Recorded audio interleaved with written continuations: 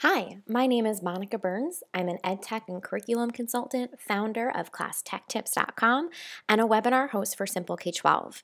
I want to talk to you today about how you can conduct an advanced search on Google.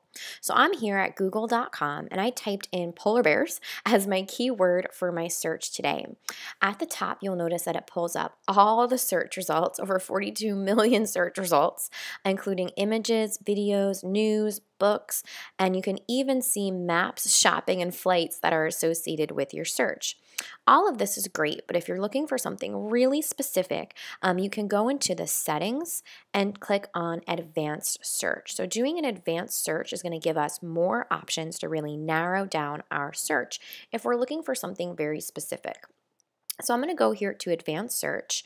It automatically populates my search keyword that I had on the last page. So I'm searching for polar bears.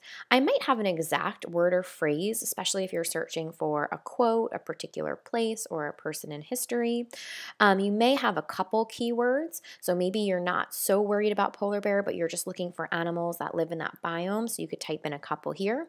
Or maybe you can say none of these words. Like, I don't want to have any results that talk about the polar bear at the Bronx Zoo pop up, and you can put it in here. There's also the option to choose a range of numbers, which is great if you're searching for something related to a numerical value. This is really where we can do some neat things with an advanced search. You can choose what language you want your results to pop up in, and there's a whole long list. Google will automatically default to where they think you are, so that's why our results are coming up automatically in English. You can also search by region, so if you want something that was published in Albania or Angola, you could click here. If you're searching for something that's kind of time sensitive, like you want the most up-to-date information on polar bears, you could check for something that happened in the past 24 hours. For us, we're not really worried so much about time-sensitive information unless there's a big story in the news about polar bears that we want to really focus on, and then we might choose from one of these options. You might want the terms to appear somewhere specific in the page. You might want to do a safe search, but what I love is the file type option. This is great if you're searching for resources to share with your students. So I might only want Excel documents to pop up, or I might only want Microsoft Word documents to pop up.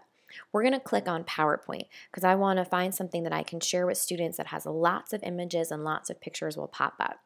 I'm not very worried about the usage rates right now because I'm not planning on sharing this outside of the classroom, but you do have the option to find things that you're allowed to modify or use for commercial use as well.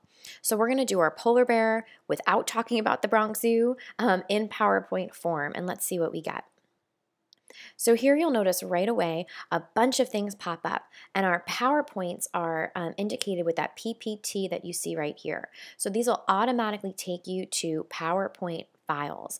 So if I click on this and I open up a PowerPoint, I have something that I can see if it's perfect for sharing with students. So when you do an advanced search on Google, you go to the settings and choose advanced search.